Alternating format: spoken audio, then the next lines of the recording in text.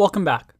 When we talked about lists, we saw our special type of none, where some methods that worked on lists didn't really produce anything. They modified the lists in place, but the output of whatever they were doing was this thing none. Remember how we had in the output this none?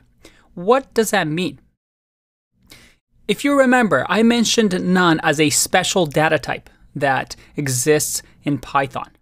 And most languages have something like this to represent the absence of value. In some other languages, you might have heard of null, which is another thing that, again, represents the absence of value. Now, why is this useful?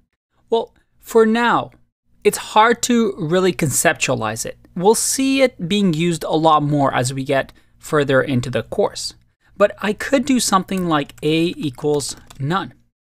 Let's say, for example, we're just starting a video game. And in this video game, we have a user's weapons. But when you're just starting the game, there are no weapons that the user has. Well, in that case, we might want to assign the variable weapons. Maybe in our code, we use this variable, but we also want to know that this user doesn't really have any weapons. It's none. So this is completely valid Python. If I run this, I get none.